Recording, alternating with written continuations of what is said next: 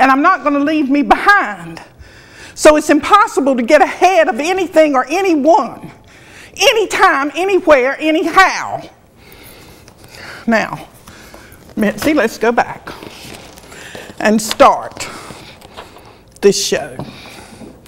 Mode of cosmic therapy. A mode. We each have a mode of how we live and how we conduct our lives. Let's see what this is. It's an 11. 6 and 5 is 11. Ah! There's that 19 again. Wow! So we've got some innocence that we possess within us. That's what we are. We are innocence, totally, because we are children of the sun. But because we contrive our lives with ideas of what it's supposed to be, how it's supposed to be, who we're supposed to be, what we're supposed to get, where we're going to end up with, how big a house we're going to live in, what car we're going to drive, what position we're going to have, how much power we're going to exert over other people, and the influence. We want to influence people. We can't be dumb as a rock. If we'd be dumb as a rock, then we would be innocents, because we'd be fully showered with the sun's enamored rays. So, because we do have ideas, we live our lives in misery.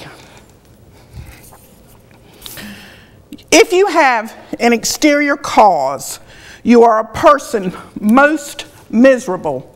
I think it was Paul that said, if it was in this life alone that I had hope, I would be a man most miserable. Now, what in the world could he possibly have meant by that? Could he have possibly meant that he didn't contrive and he didn't put stock in these things, in these achievements, in these rewards and accolades? Boy, I was trying to say something else. I think I was trying to say acclaim. Let's see if I was. You want to, Mitzi? Let's see if that's what I was trying to do with acclamates. Accolades. Wow, I've written on a lot of paper. Okay, let's see what acclaim is. Paul did not seek any acclaim. 1, 3, 3, 3. Remember what I said? Creativity. Okay, 3, 3, 3, 1.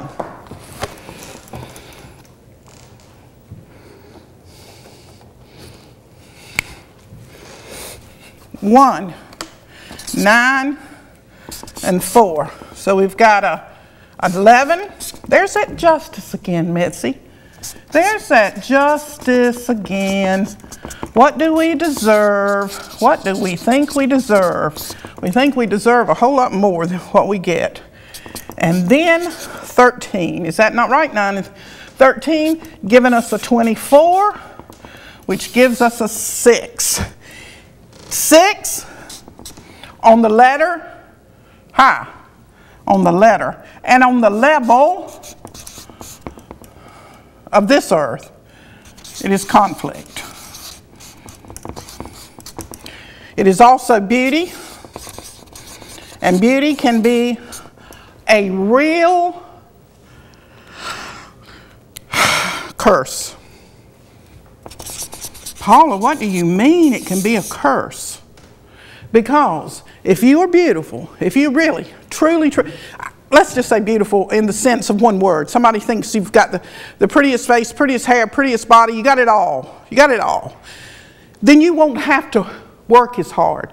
There'll be doors opened up for you, and you won't have to struggle like that plant. Well, that's an artificial plant. A plant to grow, to bloom, to live, to be.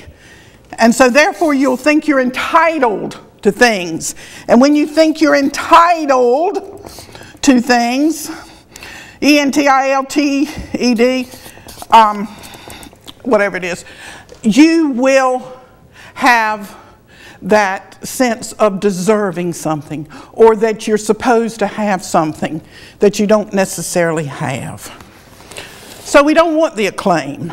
If we don't want the acclaim, we don't want the accolades either. Culmination. The culmination of everything that I've said so far. Let's see where we're at, Mitzi. Culmination. Culmination. Culmination. 3. Wow. I think we are supposed to create. I think we are full of creativity. I think that we are the product of creation. I think we are creators, co-creators. And I think that if we are not engaging in these activities without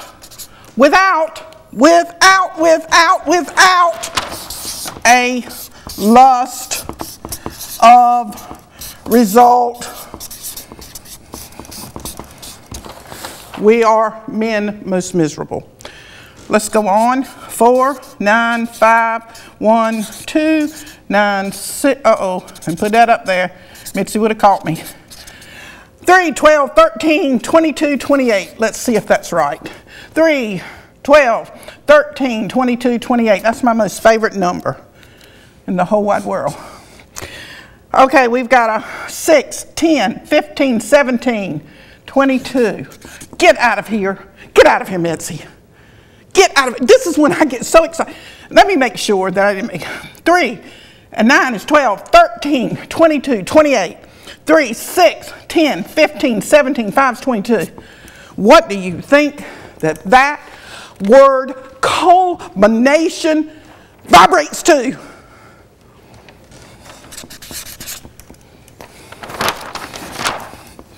No. 50, 10 times 5. Experience.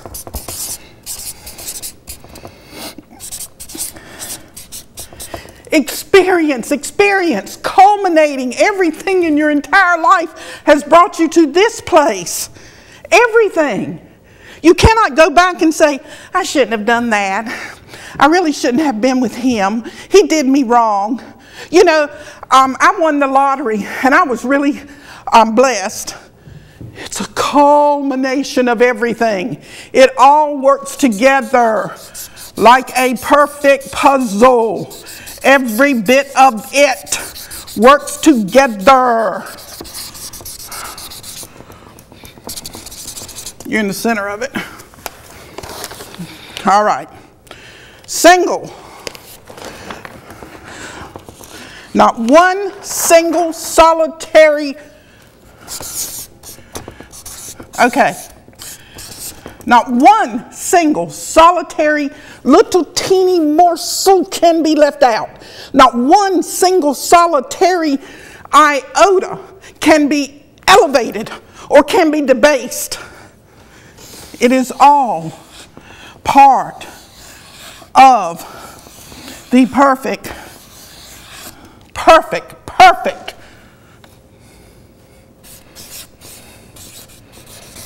plan, the divine plan, if you will, of your life. Okay, let's see what this one is. Oh, Mitzi, does it start with a 19? Is that not the sun one more time? Is that not the innocence that we are talking about throughout the show? This is the 9. I.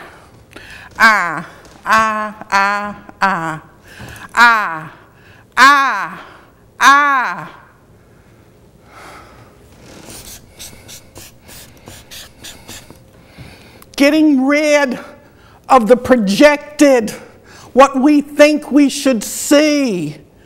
You know, if you married somebody and you're with them for 20 years, You don't meet that person the next morning, brand new and fresh when you get up in the, from your night's sleep. You meet a culmination of all the ideas you've had of that person.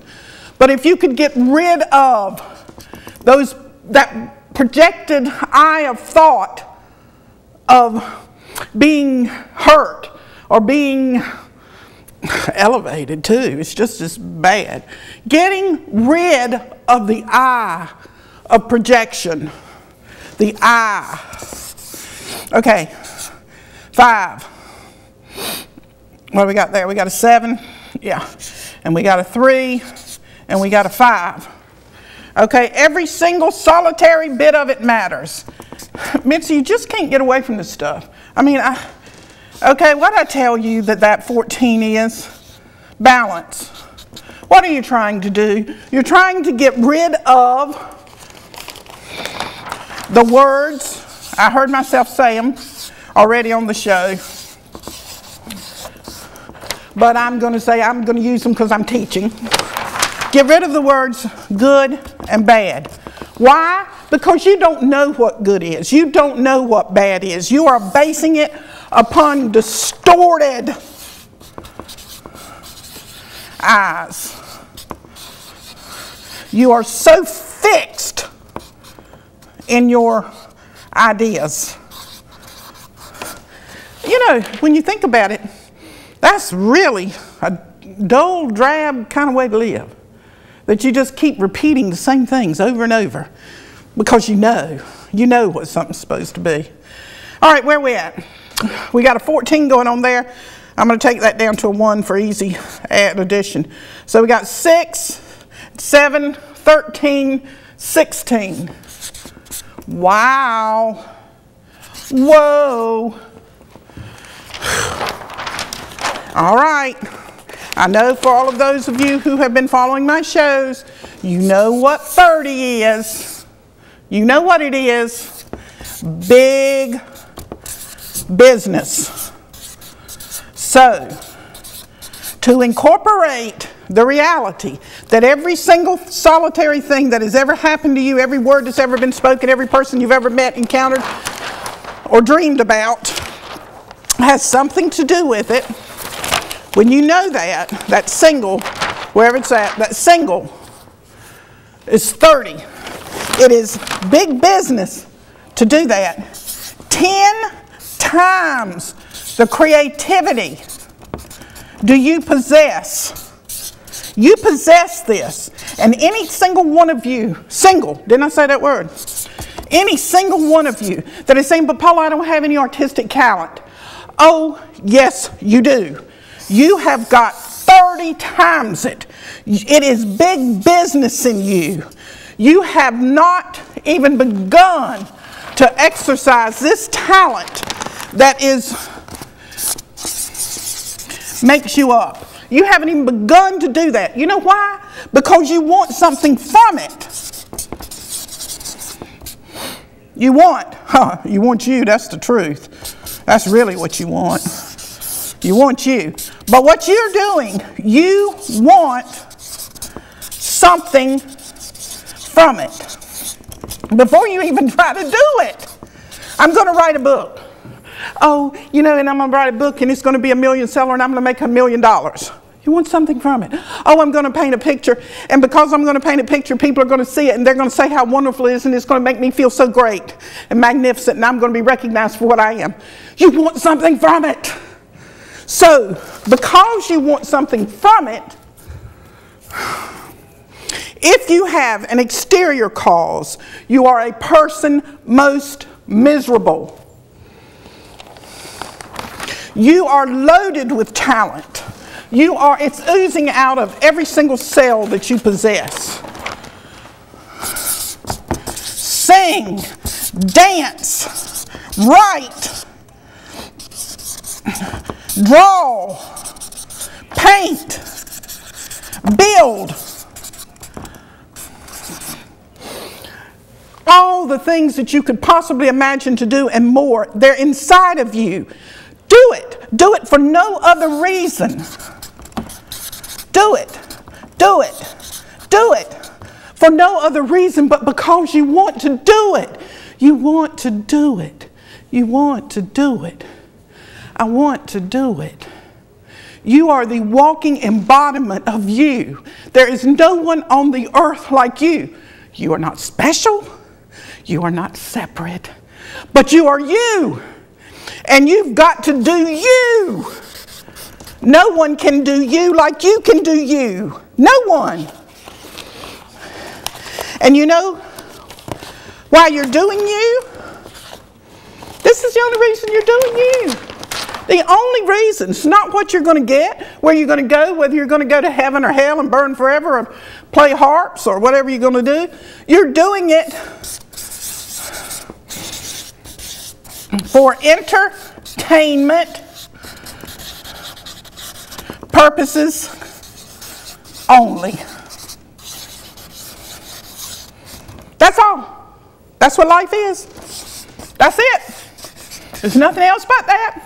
That's what it is, Jack. 3, 9, 6, 5. We got a 14 going on.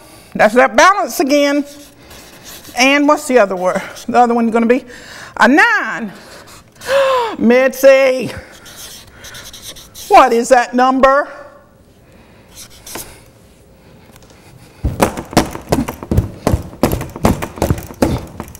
Experience.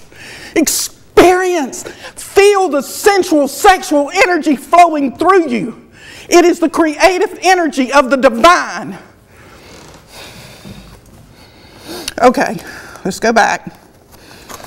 I got to pick up some of these things. What did I say I was going to do?